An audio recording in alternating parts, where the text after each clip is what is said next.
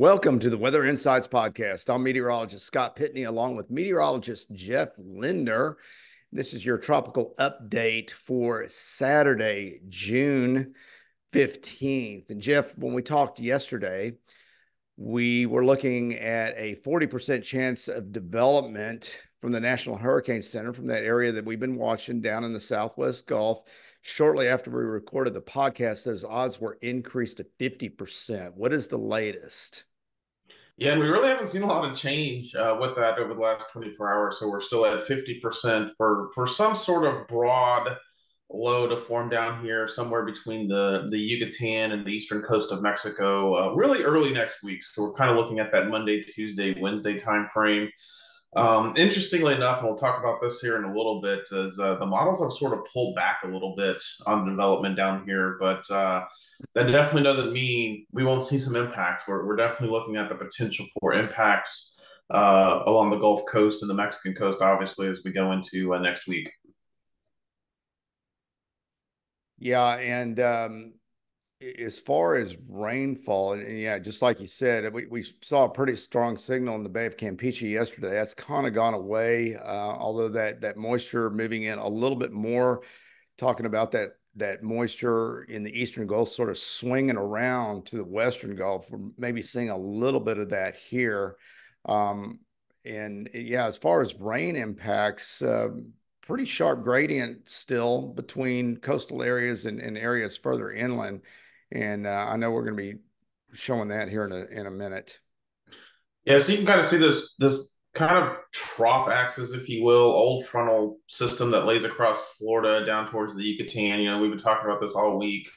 Then you have this kind of monsoon trough down here further to the south, southwestern Caribbean. And if you use your imagination a little bit, you can kind of see a very broad spin here. And this is what we've been talking about. There's this broad trough, this broad circulation over Central America and the Yucatan. And this is just going to slowly move out to the west northwest into the southern Gulf of Mexico and the Bay of Campeche. And one of the reasons why we might be seeing the models pull back a little bit, and this is the European, so this is for next Wednesday afternoon. You can see it has a very weak reflection down here, more of a trough extending off to the north. But one of the issues that we may be seeing with this that kind of holds back development, everything looks very favorable.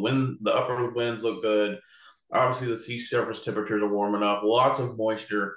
But a lot of times these big, broad circulations have a hard time consolidating down into an actual surface low pressure. And so that may be what is starting to show up here a little bit. Instead of getting an actual defined or well-defined surface low, we're just going to keep with this very broad circulation that kind of moves up towards the northeastern coast of Mexico. So you can kind of see that here in the European. It still closes off a very weak system. The GFS may be a little bit more defined. But two things to point out. One is a lot of the impacts are well to the north. So we're going to get this big surge of moisture up here on the Texas, Louisiana coast as we get into late Sunday, so like Sunday night and into Monday now. So it's the whole system is kind of slowed down a little bit. And we get this big surge of moisture, and you can see here on the GFS, again, a lot of the impacts well off to the north. So it's almost irrelevant at this point if this really forms, if it becomes a tropical depression or a weak tropical storm and gets a name and goes into eastern Mexico here. It really is not going to make any difference on what we're going to experience up here along the Texas coast. And you kind of mentioned the rainfall aspect, and I usually don't show or get too excited about deterministic guidance and when it comes to rainfall. But this is the European model, and I'm just showing it as kind of an example of, notice that, if we do get some surface low down here on the eastern coast of Mexico, but notice where the models are kind of painting all of the heavy rainfall, well off to the east and northeast. So central, southern Louisiana coast, the upper Texas coast, maybe back around to Matagorda Bay, not down here where we have the actual surface circulation if something were to develop. And this is very common of Western Gulf of Mexico tropical systems, and especially these kind of trough trophy type systems that are very elongated is you have the impacts well away, hundreds of miles sometimes away from where any sort of center may form. And so I just kind of put this up here to show I wouldn't get tied to, oh, it looks like it's going to rain a lot of Galveston. That's not what we're saying here. It's just this is kind of the trend of well away from the center. You get the heavier rains, the gustier winds, and that's something I don't think we've really talked a whole lot about. Is we're going to have high pressure building here over the southeast United States this weekend. Pressure's lowering down here in the southwestern Gulf of Mexico. So right between those two, here in the northwestern Gulf, coastal Louisiana, coastal Texas, that's going to tighten that pressure gradient up. So we're going to see the winds start to pick up out of the southeast. By early next week, 15 to 20 miles an hour inland. That's just a breezy day, no big deal. But down along the coast, we could see some 20 to 30, maybe even 35-mile-per-hour winds as we get into the early next week. And so breezy, gusty, windy down along the coast. And we'll kind of segue in here now to some of the impacts. And so this is what I showed you was the model, the European model for rainfall. This is what the forecasters are thinking. So you take all of the model data you have and you put it together as an actual forecast, not using any particular run. And this is why we keep saying, you got to be careful using any particular deterministic runs. The other thing I'll say is we're still way out in time here where, 3-4 days out from the heavy rains, that we're having to use the global model guidance. We're not in the range yet of our more specific high resolution guidance that may give us a little bit better idea of where and when some of the heaviest rains potentially could fall.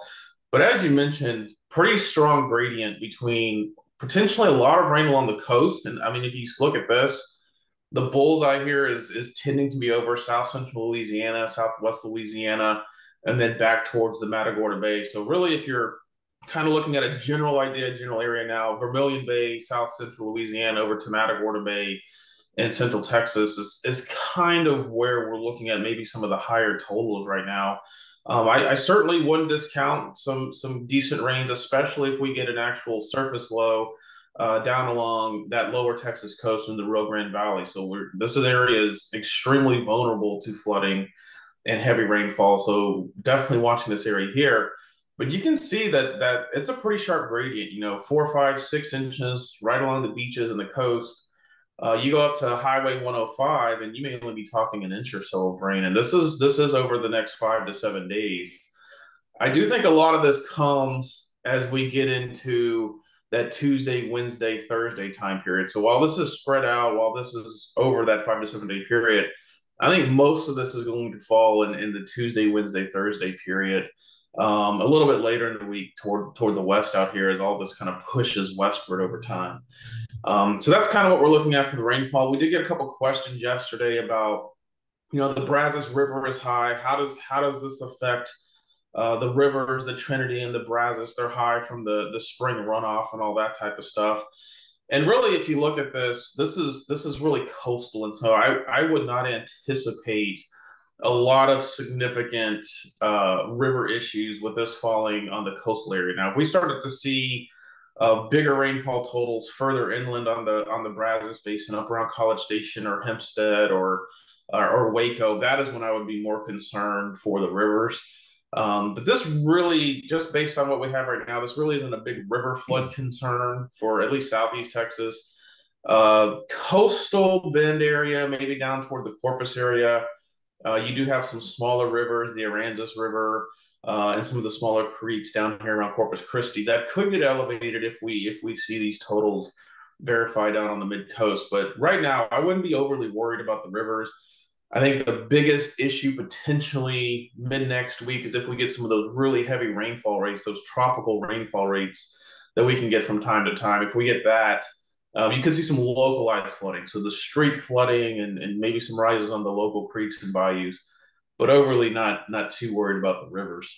Yeah, as we talked about before, Jeff, this is typical especially for June tropical development, that we get a lot of disorganized systems. So what it does is it basically throws out that precipitation, that convection, especially to the north and northeast with that with that cyclonic flow and circulation, but it's very broad. And so that's why it's important to stay in touch daily, because these models, these predictions on rainfall amounts, especially with a tight gradient, can change all the time from day to day. So it's important to keep up with it daily. And of course, we've got Father's Day tomorrow. People may be going to the beach. It's not a bad day to go to the beach. We're expecting sunny skies today. It's going to be warm. It's going to be in the mid 90s, heat index in the low 100s. But still a good day to be at the beach. And if we do get any rain on Sunday, likely the better chances are in the afternoon. But we are seeing some coastal impacts. In fact, the latest models, we're seeing maybe a little bit more aggressive coastal impacts than we've seen since our last podcast. Yeah, so yeah, if you're going to the beach tomorrow, you're not going to have really any issues, 1 to 2 feet on the seas, and no big problems with rip tides or anything like that. So go at it, have it, enjoy it. Things really start to change as we get into Monday and especially Tuesday and Wednesday. Again, the winds pick up. We get a big fetch across the Gulf of Mexico that's going to drive the water towards the upper Texas coast. And so, even though this says valid time is 5 a.m. this morning, this is for Tuesday and into Wednesday, and you can see this is tide level. So this is the tide forecast plus the water level rise, which will result from the wind forcing and even some of the wave action that comes up toward the coast. And this is kind of the mean. So this is probably a good average idea of what we could get, anywhere from 3 to 4 feet of water level rise along the upper Texas coast. So, Matagorda Bay is down here. We have Galveston Bay. This is Louisiana state line. And kind of zooming out a little bit, you can see this is up here in this concave portion of the northwest Gulf of Mexico, southwest Louisiana, the upper Texas coast, where with an east-southeast or southeast wind, we kind of trap those higher water levels up in this portion of the Gulf of Mexico. So 3 to 4 feet's not too bad. There'll be some issues along the beach front. You could get some waves and water levels up to the base of the dunes. But there is some indications that we could go a little bit higher than that, possibly even up around 4.5 to 5 feet. So this is the plot for Galveston Pleasure Pier. And you can see here as we get into Tuesday and Wednesday, there is the potential on the higher end to go up around 4.5 to 5 feet. And 4.5 feet is kind of the threshold here in Southeast Texas where we start to see minor impacts. And, when we talk about minor impacts, your beach access areas may have some overwash, could get some wave action or some debris up on Highway 87 over there on Bolivar around Rollover. West end of Galveston Island, Blue Water Highway, Surfside down in Brazoria County, Quintana Beach. They could have some higher than normal tides or some water at high tides. And then in Galveston Bay around San Leon and Seabrook, Toddville Road, the Shore Acres area, up towards the Lynchburg Ferry, Monument Inn area. This is probably tidal impacts we get 3 or 4 times a year around here. I'm not looking at anything substantial, but again, we'll have to keep an eye on this because the wave action can play a role in this. We're talking, 8 to 10 feet waves in the Gulf of Mexico, the Northwest Gulf by mid next week. That big volume of water coming up with those waves can kind of sometimes hold that water near the coast and kind of increase the tides a little bit. The other thing is this is a multi-day kind of event. And so you can kind of get these high tides trapped near the coast with the wave action and the wind forcing that's not allowing that tide to drain back out during low tide. And what happens in those situations, you just kind of keep building on it over time. And so you can get up into issues as you get into the longer this goes on. And we've seen that before up on the upper Texas coast with kind of weak tropical systems. It doesn't take a whole lot. But if you do it over time and you keep putting the water into the bays and the inlets and the beaches over time, you can elevate those tides over time. And so that's what we're going to be keeping an eye on next week. I think, some minor issues are certainly possible. It's not going to be, great to go down to the beach starting Monday may be okay. Monday may be decent, but definitely Tuesday, Wednesday, Thursday are not going to be days you want to be down there in the water. Very rough surf, hazardous surf conditions, high rip current conditions, and very hazardous marine conditions. So we're talking, 25, 35 mile an hour winds across the bays and the offshore, nearshore waters, big seas, big swells. squally weather, low visibility. It's just not going to be good next week for a lot of coastal activities. Anything that you do out in the waters. And if you do have things planned, you need to take a look at that and possibly have a backup plan or cancellation on those types of things. You don't want to be out there in small craft and everything like that with the weather we have coming. And so that's kind of what we're looking at. We're gonna keep an eye on this. This may end up with the rainfall being sort of the bigger impacts we have up here on the Upper Texas coast. Jeff, thank you very much. We'd like to remind everybody to subscribe and share our Weather Insights YouTube podcast by clicking on the link and keep up to date with all the latest going on in the tropics. And we'll see you on the next Weather Insights podcast.